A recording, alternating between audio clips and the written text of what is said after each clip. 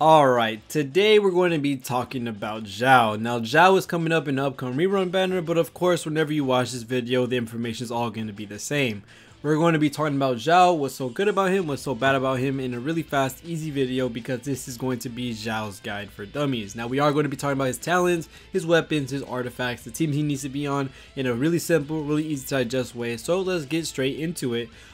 First, for Xiao's talents, we do have a big set of, I guess you could say, prioritization because a lot of Xiao's kit is really good. For his normal attack talent, although the string does look really nice, this is not something that is important. Really, it's his plunge attack from his normal attack that is going to be important. This is why you're going to be leveling it up because that's going to be the main source of his damage, and we're going to be talking more about that in a quick second. His second talent is his skill. Now his skill is a dash.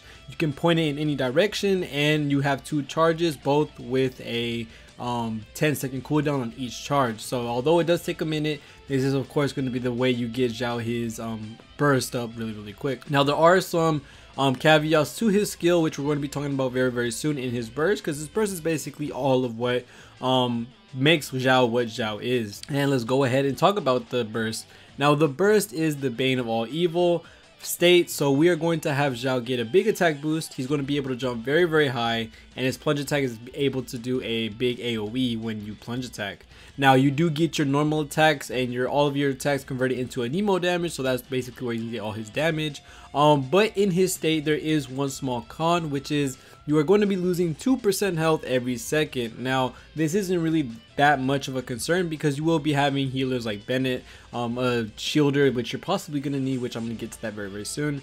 So a lot of these things aren't really going to matter when it comes to HP consumption. But another thing to notice as well is that when you're using his ult or his burst, you are not going to want to be using his skill, and this is because his skill doesn't generate particles while he's in his ult. So you kind of want to make sure you do his skill before you ult, like skill and then ult, or skill burst, and then you'll get the particles funneled into your ult before you actually start up your ult. That way you can have like basically 100% efficiency or optimization on you getting your particle regen for your Xiao. Now talking about Xiao, there is one thing regarding his normal attack that is, I guess you could say, a very minute detail, and that is his low and high plunge damage. Now if you're going to be jumping with Xiao, of course, so you can get that plunge attack, do not immediately press the attack button to plunge, because if you jump and immediately damage or immediately attack, you will end up getting the low plunge, which you'll be getting at 280% at level 8 talents. You really want to aim for the high plunge, and of course you want to hit the really good sweet spot where you hit the high plunge threshold but you're not going super high up into the air, because that way you're not wasting time, you're doing as much damage as you possibly can, and you get a big chunk of percentage of damage when you're getting the high plunge. That's basically it when it comes to Xiao's talents. Like I said, basically his Bane of All Evil state gives him an attack increase, and then his Lament Wind Cycling, which is a skill, increases damage every time you use it. And then he does have climbing, stamina, so he is really good for adventuring. Another really cool thing that I'll be showing you in the footage as well is that you can use his skill to basically float in the air, and when you float in the air you do get your stamina back, and then you can use that to keep on climbing. Although it does take a minute for it to charge back up, you can do this basically infinitely and be able to climb as many tall, I guess you could say, structures as you need to with Xiao. But going on to his weapon, Xiao is of course a main DPS, a very big hyper carry DPS, so any crit damage, crit rate, spear is going to be helping him a lot. The Staff of Homa is a really good option because when you're losing HP during your ult, you're going to be activating Staff of Homa's passive. Primordial Jade Wing Spear is his signature weapon, and it's going to be giving him a bunch of stacks based on how many times he hits enemies. Other weapons like the Death Match is really good because the passive is because you're using AoE attacks. There's going to be more than one opponent. You're going to be getting a big attack and defense increase, so that's going to help a lot. The Black Cliff Pole as well with crit damage is going to help, but basically any crit rate, crit damage weapon with high base attack or moderately sized base attack is going to be really good for Xiao. Now there is one difference, and this is where it gets a little bit tricky with Xiao, is that some people or some builds require you to run an energy recharge weapon. Now this is because Xiao is a burst reliant character. You really want to have Xiao at 100% burst time. You want to make sure every time it's off cooldown you're using burst. It's because this is where most of his damage is going to come from.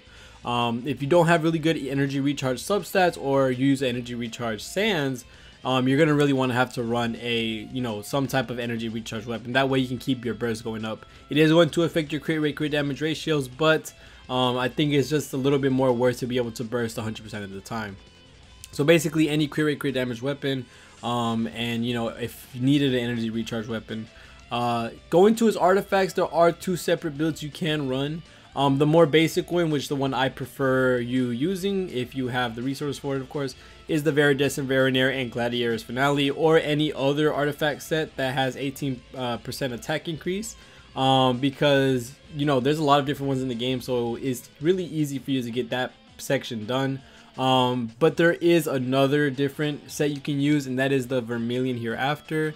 This set is Xiao's signature set technically. It gives you the 18% attack increase, but then when you use burst, when you're losing health, you're going to be gaining attack buffs, and this is basically going very well with and syncing very well with Xiao's burst. It does take a minute to get this set because it is a resin efficient way, because the other set isn't really that good. You could really just do well with Viridescent Verinaire for the amino damage, and the Gladiator's Finale or any other artifact set that gives attack 18%. So you go which one you think you can get easier. I do think this is the better pick. It does basically comparable damage to the actual 4-piece set, but whatever you can get easier, whatever subsets you get that are better, rock with that. There is one thing you want to make sure that you're doing, which is of course running the standard DPS build, crit rate, crit damage, and you really want to get energy recharge substats. Like I said before, you want to have Xiao and his burst up all the time, so that when it goes off cooldown, you're immediately bursting and doing a butt ton of damage. You can change your sands. The attack is preferable, but if you do need the energy recharge very badly, you can go ahead and swap out an attack sands for ER sands. Just hope you get a little bit of attack substats, some crit rate, crit damage. That way you can balance out what you're losing from basically replacing the attack sands. Other than that, his constellations, C1, C2, and C6 are going to be his best constellations.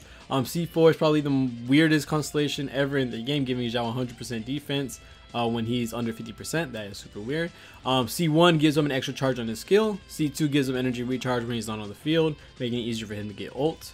And C6 basically gives you unlimited skills while you're in ult, so that's really cool.